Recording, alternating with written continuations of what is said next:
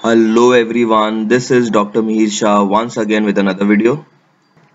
In this video, we are going to learn how to solve numerical problems in order to find the expected return and standard deviation under the chapter Portfolio Analysis and Selection under the subject Security and Portfolio Management, also known as SAPM. Now, this is an important topic for all the TYBBI students of semester 6. Very important topic from the exam point of view. So now let us see how to solve the sum based on expected return and standard deviation. Okay, the very first type of sum is based on risk and return analysis, and under that we are going to solve sum based on calculation of expected return and standard deviation. Now, for finding expected return and standard deviation, there are two types of sum. Number one, when probability is not given, and one where it is given. So we are going to solve first sum based on when probability is not given. The formula for expected return is R bar is equal to sigma R upon n, and standard deviation का formula is the root of sigma R minus R bar the whole square upon n. Now based on the two formula, let us see how to solve the sum. Okay, so the question given here is Mr. J gives detail of his portfolio. There are multiple years and they are giving you returns of A limited and B limited, and they are asking you to calculate the expected return and standard deviation. So let us start finding the expected return and standard deviation for A limited. Okay, now the columns will be years. So under years we will note down 2003, 2004, 2004, 2005, 2005, 2006, 2006, 2007, and last will be 2007 to 2008. Now under returns, let us just note down whatever returns have been given to us. So it's 6%, 48%, negative 15%, 7% and 11%. The total of that will be required. So when you add up and when you subtract the negative 15, you get the total as 57. So now very first thing what we need to find is expected return. Expected return is nothing but R bar, which is sigma R upon n, where R ka value is, the total of R was 57.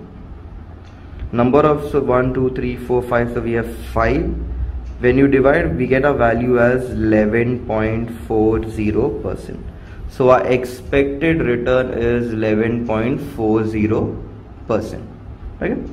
So we finish with the expected. Now in order to find standard deviation, our next column is R, that resembles all your returns, minus R bar, that is the expected return.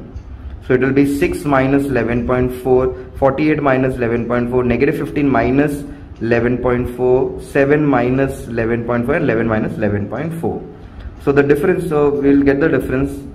So 6 minus 11.4 is negative 5.4, following it with 36.6, negative 15, negative 11 will give you negative 26.4, 7 minus 11 is negative 4.4, and 11 minus 11.4 is negative 0.4. Now the last column, you need to find the square of the value that you have found in R minus R bar. So the square of these numbers will be 29.16, 1339.56, 696.96, 19.36 and 0.16, the total of which will be approximately 2085.20.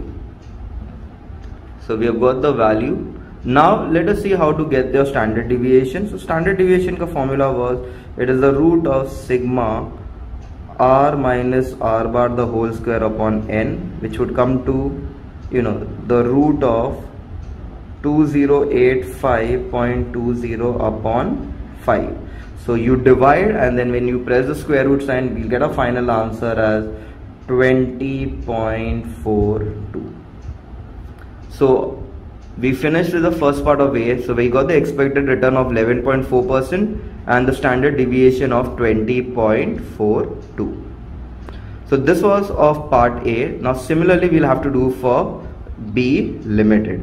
So years mein again we have 2003, 2004, 2004, 2005, 2005, 2006, 2006, 2007 and 2007, 2008. Under returns we'll note down as 12, 40, -6, 23 and the total of which will come approx to. So we add up the values. So we have 12 plus 40 plus 20 plus 3 minus 6, so which comes to 69. So we need to find the R bar, that is expected return, that is nothing but the total of R divided by N. So in our case it will be 69 divided by 5, which comes to 13.8. Okay, this is how we found the value of expected return. Now let us find the value of standard deviation. So we need to find now R minus R bar for the standard deviation. So R, we have all the values of return and we have to subtract that with your R bar. So 12 minus 13.8 will give you -1.8. Next it will be 26.2. Next -19.8. Next 6.2 and 10.8. Next we need to square them in order to get R minus R bar the whole square. So it will be 3.24, 686.44, 392.04, 38.44 and 116.64. Once you get that, we total it up.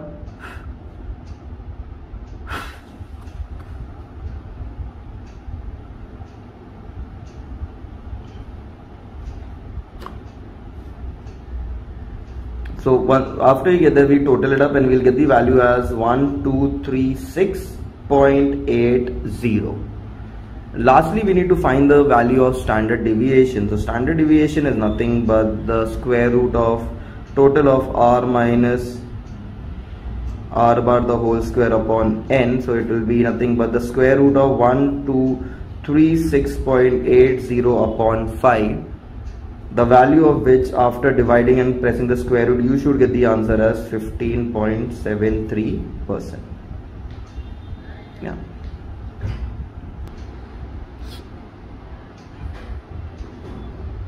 So with this, we were able to solve sum based on expected return and standard deviation when probability was not given. This was the very first type.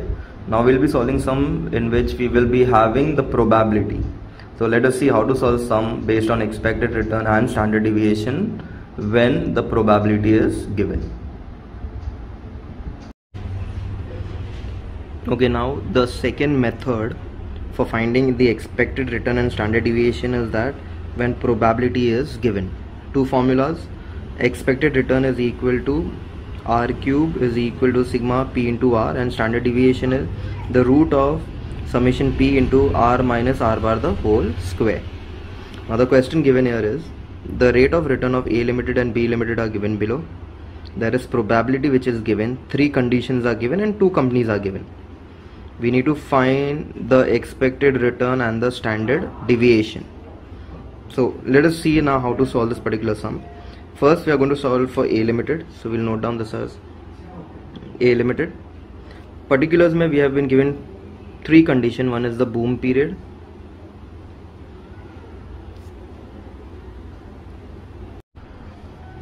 the other one is normal period, and last one is the recession period. Now the probability which is given here is 0.3, 0.4 and 0.3. The returns of A limited are 40, 60 and 80.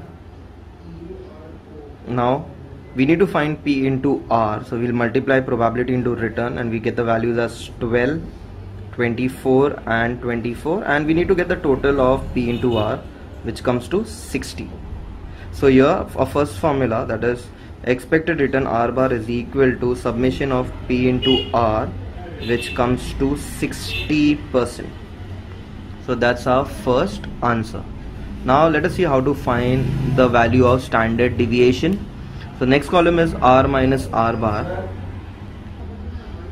Now r minus r bar will be all the values of r, subtract with r bar. So the difference we will get it as -20, 0 and +20. The square of that will go into our next column. So -20 the whole square is 400, 0 400, and lastly whatever value we have got in r minus r bar the whole square, we multiply that with the probability. So we get the value as 120, 0 and 120, and we need the total of the last column, which is 240. So now finally we need to apply into the formula of standard deviation, which is nothing but the summation of p into r minus r bar the whole square. So which comes up to, that will be the root of 240, which comes to 15.49%. This is how we had to solve for A limited. Now similarly we'll go for the next one, that is B limited.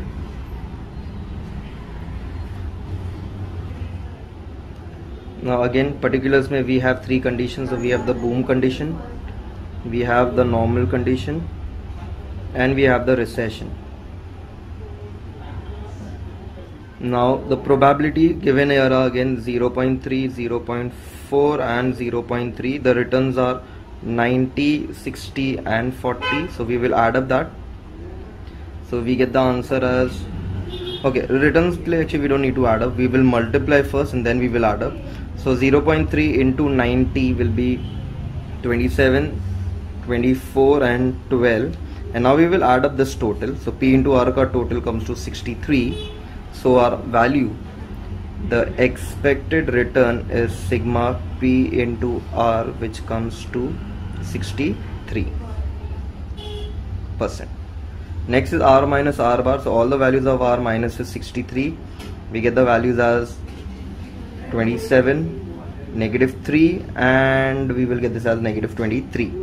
The square of that, so we have 729, 9 and 529. Whatever value we have got in R minus R bar the whole square, we multiply that with the probability. So we get the values as 218.7, 3.6 and 158.7, and we will total it. So the total will come approximately 381. Once I get the total, lastly we will put that into standard deviation ka formula, that is summation of P into R minus R bar the whole square. So that is the square root of 381, which comes approximately up to 19.52%. So with that we were able to solve sum based on expected return and standard deviation when probability was given. So with this we have completed the first topic under risk and return analysis based on expected return and standard deviation under two methods. One when probability is not given, the other when probability is given. So I hope everyone have understood this. Stay tuned for other videos. Thank you.